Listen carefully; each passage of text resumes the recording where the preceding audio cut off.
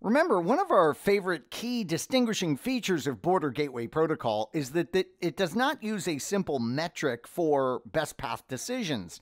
There's that whole great complex best path selection algorithm, and there's all these different attributes that we can tweak in order to influence that best path decision.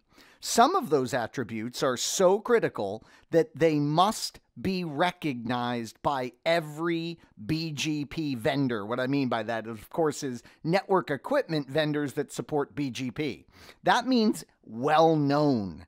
The other thing is they must be present in updates. That's what the mandatory descriptor describes. There's three great examples of this. There's AS path, there's the origin code, and there's the next hop value. Those must exist in updates, and every vendor's implementation must support them. Let's take a deeper look in this nugget. The one that we can accuse of being a little bit goofy is the origin code. Notice I've run a show IP BGP here, and here are origin codes in the legend, and we see there's lowercase I for IGP, there's lowercase e for EGP, and then there's the question mark for incomplete. This is a little problematic straight away because look at this. This lowercase I is also used to indicate an internally learned prefix, an internal BGP learned prefix.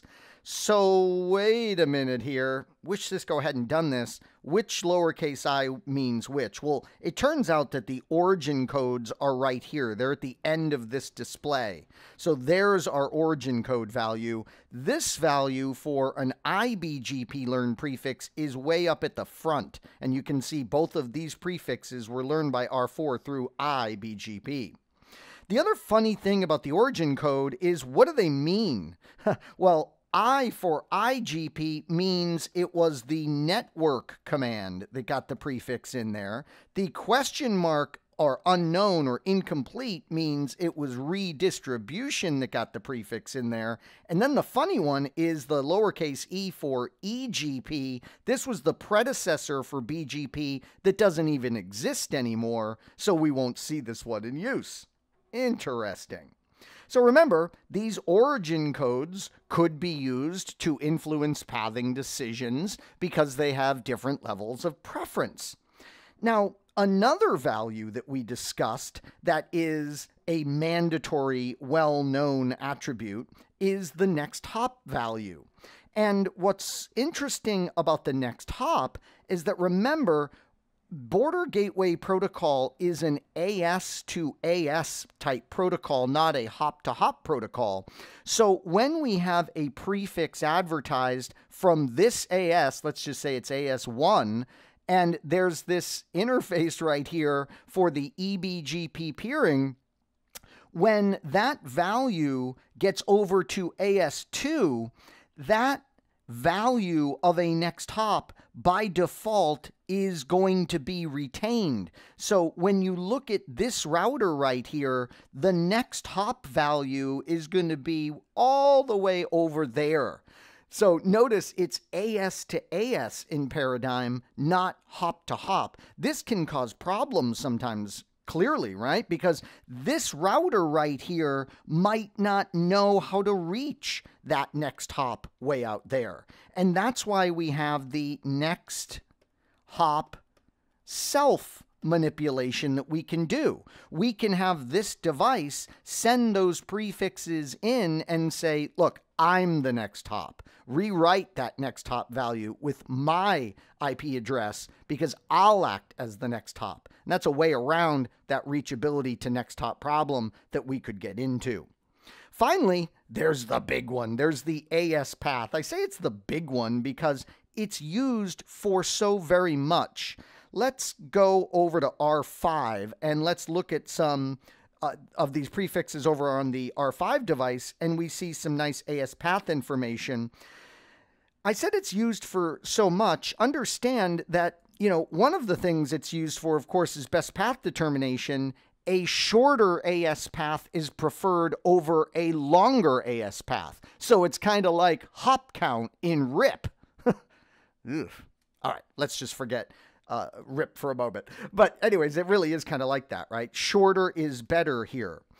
The other thing that it's used for, though, is loop prevention. So we can't forget that AS path is well known and mandatory for a lot of reasons, one of them being it's a loop prevention mechanism.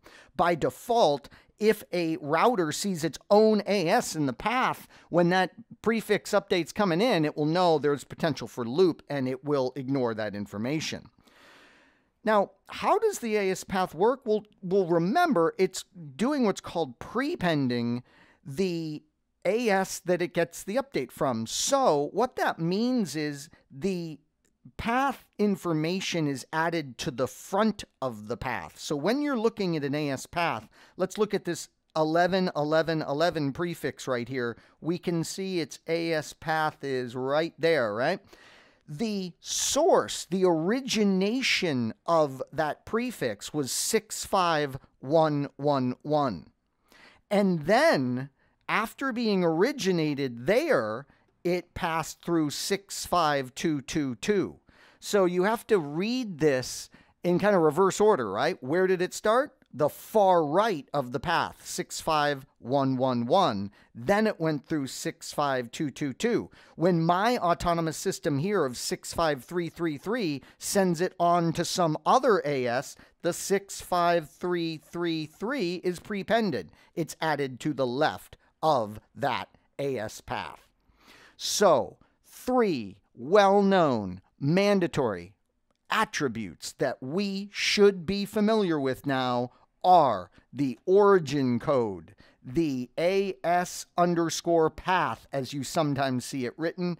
This is as it would exist in the router code. And then there's next_hop, as you sometimes see it presented, again, being consistent with how we find it in Cisco router code. These attributes tell us so much and are so critical in the operations of BGP. I hope this has been informative for you, and I'd like to thank you for viewing.